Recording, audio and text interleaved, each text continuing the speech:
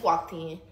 And the police had ended up having us. I still had her hair on the side of the police. I still was punching her. I never stopped punching her. Like, so then after the fight, they hurry up and ran like they always do. They so scary. They hurry up and ran. The police took me out the back door. I'm gonna show y'all the fight again. They ran out the back door. I instantly called my nigga again. I'm like, where you at? They just, I just fought. But my nigga was still on the phone when I dropped my phone. He was hearing everything, so he was already on his way. So I got out the back. I'm like, y'all just fought. I'm woo. They already finna pull up. My cousin had already, because I had already texted my cousin, like, woo in here. Like, I also text my cousin and let him know what's going on. So all my folks pulled up. By this time, the police walking me around to the front. So now I see the gay boy that they say that hit me. I ran up on him. What up? I ran up on him. The police, he squad up. I ran up on him. Boop, boop. My friends who come from the back behind him. Boop, boop. The police grabbed me, put me in handcuffs. That's when y'all, who took that picture of me when I was in handcuffs? Please speak up. Who took the picture of me? Speak up, because I'm going to beat your ass too. I'm not being nice no more. I'm beating all y'all ass. What's up? Who took the picture of me when I was in handcuffs with my Tupac braids?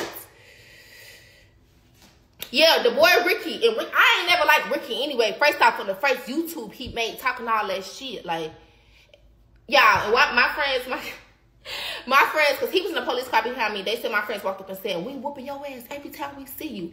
So, boom, I get put in the police car. I see all my folks outside and stuff. I'm like, okay, my folks put up quick. You ain't take that picture. We got snitches on here. I don't care about no snitches. The police can't save nobody. Y'all can put a restraining order on me. Y'all can call the police on me. I don't care about that anymore. I'm still going to run up on you every time. Then she thought she won. You're so delusional. You didn't hit me. The first time you had on them long nails, she was doing me like this.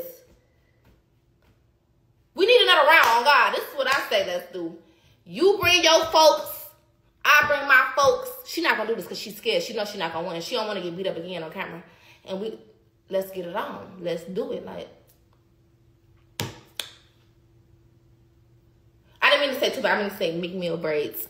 But anybody saying she won is delusional. Because I know she delusional and slow with her little gay boyfriend. But she's delusional.